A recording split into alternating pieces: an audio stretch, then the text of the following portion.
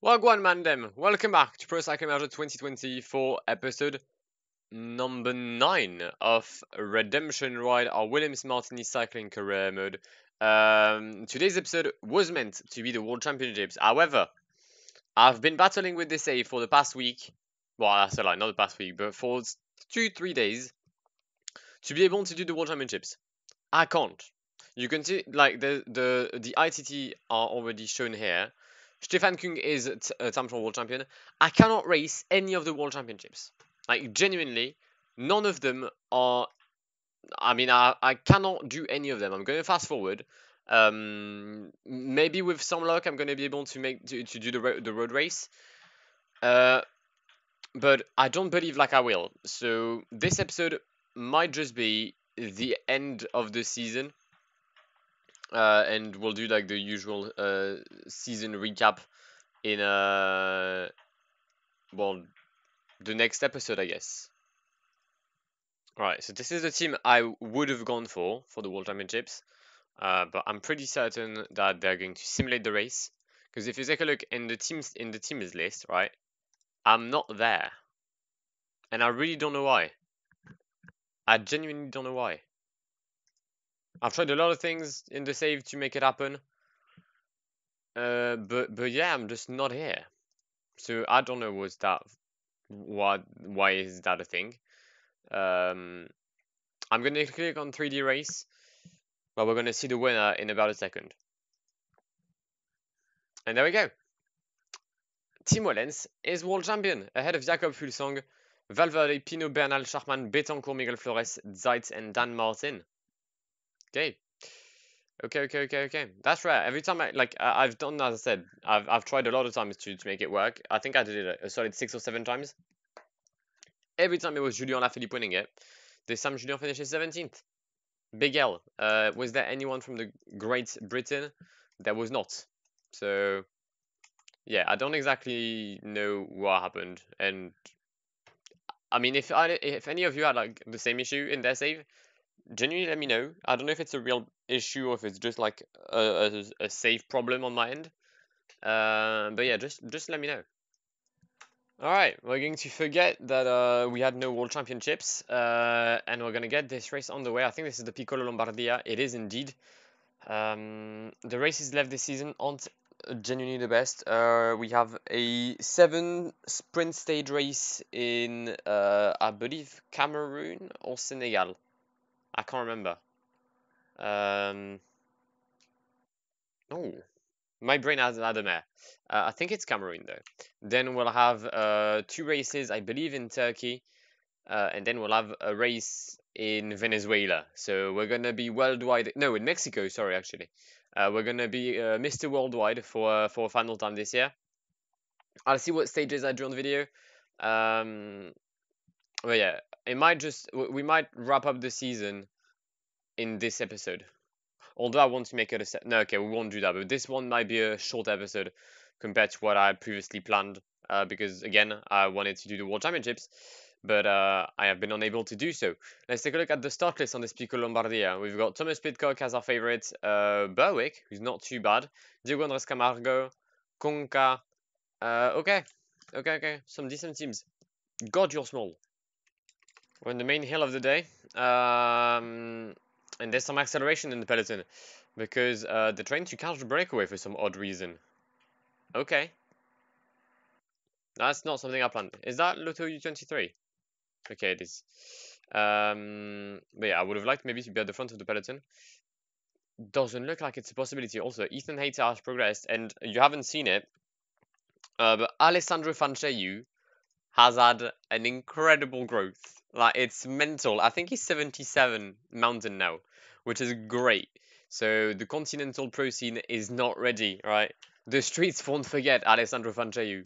Just under 20 kilometers left in this Piccolo Lombardia, and we're going to start the penultimate climb of the day. Ethan Hayter already at the front. Okay, I didn't expect that. Hold up. The Thomas Pidcock was in the will of Ethan. Now it is. There we go. Much better. We've got Giga Horvat being protected by Ben Tollett because reasons. Charlie, you can take the wheel of Pidcock just for the sake of it. But yeah, we're just going to pace See if we can maybe get some sort of a gap at one point. I don't know. That could be funny. Giga, just try to hold on. Okay, we're going on a break. Nice. Thomas Pidcock and Ethan Hayter are a bit too good. 17 riders. Giga Horvat is still within this group. Come on, Giga, mate. Push on them pedals. Come on, lad. Come on, come on, come on, come on, come on, come on, come on. You've got this, you've got this, you've got this, you've got this, you've got this. Alright? You've got this. I know you do. I know you do. Come on. Stay with them. Stay with them. 16 riders. And you're still here. That's my boy. That right there. That's my boy. Charlie, you can take the lead in that downhill portion. We're going to allow Ethan to recover for a bit. 16 riders, we still have our entire roster at the front. Isn't that glorious? I feel like it is glorious. Diego Andres Camargo has been dropped, I believe not pace-wise, but maybe because he was badly positioned, or just he got blocked by a few random individuals. 11k, Charlie Quarterman is the one putting the rhythm at the front. If this roof wants to come back, they're going to need to do it quickly. Like, ASAP. Otherwise, they're done.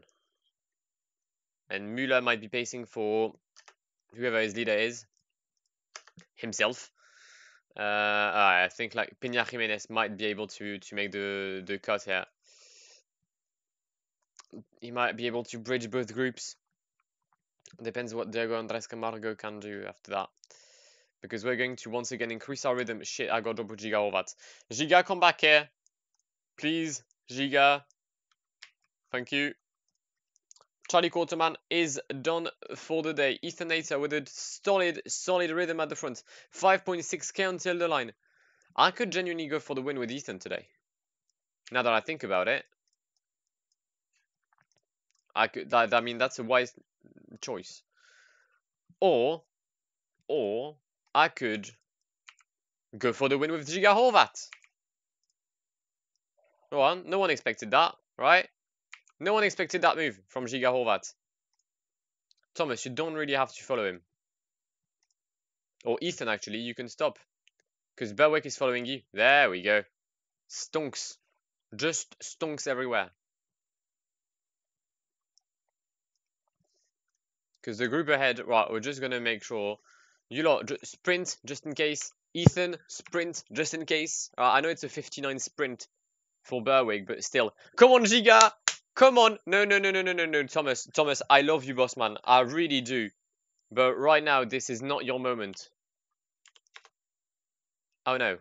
Yes! We stopped him on the line. Yes! Gets in. It's a 1-2-3. Giga Horvat gets his first win with Williams Martini Cycling. Get in there, son! Get in there! Right, 1-2-3 for Williams Martini Cycling. Giga Horvat finally gets his dub ahead of Thomas Pidcock and Ben Tullett. Granted, I fully gifted him to win, but it's fine. I don't really care at this point. Also, if you heard some background noise, my bad, but a fighter jet just flew above my flat. So yeah, I don't live in Syria, by the way, nor in a region at war, although we are at war against COVID, according to my president. But no, it's a 1-2-3-5. Get in there, Giga. Let's take a look at the rest of the calendar. That's not what I wanted to press, but as I said, 3 more races. A race in Cameroon, Turkey, and Mexico. Alright, I simmed 5 stages of the Grand Prix Chantal Biya. We're going to take a look at the results. Ethan Hayter won first stage, decent. I'm starting to see a pattern. Oh, Batista took the win in stage 4, and Ethan Hayter won stage 5. Good. That went well. Alright, we're in Mexico for stage 4 of the Vuelta Michoacán, or Michoacán? Michoacán. We're gonna go with Michoacán. It sounds better. Let's take a look at the GC. I honestly have no fucking idea. It's Nelson Soto nearly 22nd. Did he win every sprint stage? Ah, he pulled an Ethan Hayter. He did. Is he good when the road is high? He's not bad enough. He's not bad. However, we do have Alessandro Fancheyu. Alright, Ethan, you can stop. We're gonna try and have Ben Tullett and Alessandro in the break. Let's see if we can do that. And if possible, I'd like to send someone else, like Andrea Vendrame, for example. That'd be good, wouldn't it? Okay, no, they're chasing me. They're hella chasing me. Are they still chasing the other guys? They're not. They're happy with Enjoyyyyyy and Ben Solid in the break. Okay. Okay. Cool. Alright, turns out that I've killed everyone. So yeah, that happened. That's quite jokes. Ethan is in group E3, which isn't too far behind, right? We're with Nelson Soto, but we should be able to like easily beat him now. Ethan might be able to make a comeback in the leading group, and that'd be great. That we can have actually some health with Ben Solid, Vendrame, because for now they're looking hella dead. Alright, we've now started the downhill after the second KOM of the day. There's only 15 riders in the front group. Somehow the person with the most energy out of my team is Ethan. I cannot explain it. But the good thing is the yellow jersey is like far down. He's with Connor Swift, so he's not gonna cause me any trouble. If Thomas could come back, that'd be good. I don't think any of these guys would be a threat in the GC. So yeah, if they can come back, then it's absolutely brilliant for me, because that would give me one additional teammate for the remaining 89 kilometers of this race. 11 kilometers, we've been pacing like absolute buffoons at the front to make sure that Nelson Soto does not come back, and he won't. He won't come back. Owen Dole and Connor Swift are with this group, with them lot. We're gonna attack, because why not? It's funny. Oh, attacks up front. Attacks up front. Hello. Hello, Daniel Diaz. Or Detective Diaz. That works as well with the initials. I can paste 90 as well. Yes. Ethan Hayter is not scared. Ethan will get the win today. Right? Ethan shall get LW. Because that's what he does. He only gets Ws. And like second places if we take a look at how this tour has gone. But it's fine. No one needs to know that. There we go. We're going to make our train. Easy peasy. Lemon squeezy. It should be a 1, 2, 3. No, I should write bars. That was sick. That was. Alright, Pidcock starting the sprint for Vendrame. 1.5 cancel the line, and there goes Ethan Hayter. That's a bit too early. I might have blew it for the 1, 2, 3, or even just for the win. I have blown it. Fucking brilliant, Blackwall. You dickhead. I didn't see there was another sprinter with us. I hadn't seen that. I'm actually stupid. I'm genuinely stupid, because now we're going to be behind Diego Antonio Ochoa in the GC. Fuck. Right, let's forget that we didn't get the win, yeah? Because right now the GC is looking quite peak. How many stages is there left? 2? Yeah, two sprint stages. We'll do the last one. Alright, final stage of this dumb race. Why the fuck did I hate myself because of that. Why is the GC is still like me? Yep. Yep, it's still me. From 2nd to 6th, we out here. Big up Williams Martini taking a constant L. Oh, the team is looking so dead as well. End of the season galore. We love it. We love it. Oh, and you can start pacing. Fanche, you can go in the break if you're allowed to. Actually, if you're allowed to, that'd be good, because I can take bonus seconds and that. And it'd just be funny, I guess. Or no, not funny. Why would I say fun? It wouldn't. It would just mean that I could potentially gain a few positions in the general classification. I'm pretty sure I clicked on follow. Oh, there's no more breakaway. 7k, hold up. Ethan, Bossman. Yes, follow him. Can't you follow someone? Are you all dumb? Are you all like stupid or something? Why is my right click not working? Hold up. Why can't I follow anyone? What? What? I can't follow anyone from another team. Is it because I'm like too far from the line or something? That's so weird. But anyway, Ethan, mate, just attack, join these two plebs. There's 3 seconds to take, so no matter what the results, I'll still be behind them in the GC. But come on, catch him. Use your legs, boss man. You're not catching him right now. You're doing the exact opposite of catching him, which is getting dropped. Okay, deco us. I guess I'll take 1 second. Okay, that also means if I come out third, I'll win the GC no matter what. That's already a plus. Final 6 kilometers of the season for Williams Martini Cycling, and we have a win to grow and grab. We have a GC to get.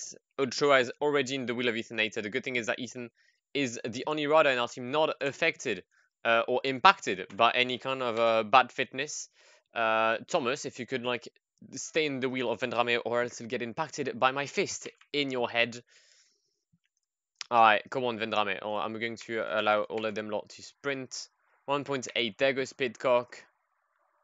I'm gonna wait because I'm gonna get battered if I don't do anything. There we go. Come on, Ethan. Come on. At least top 3. Oh my god. I choked royally. I massively choked. Mad. Okay. That's a very shit end of the season. Alright.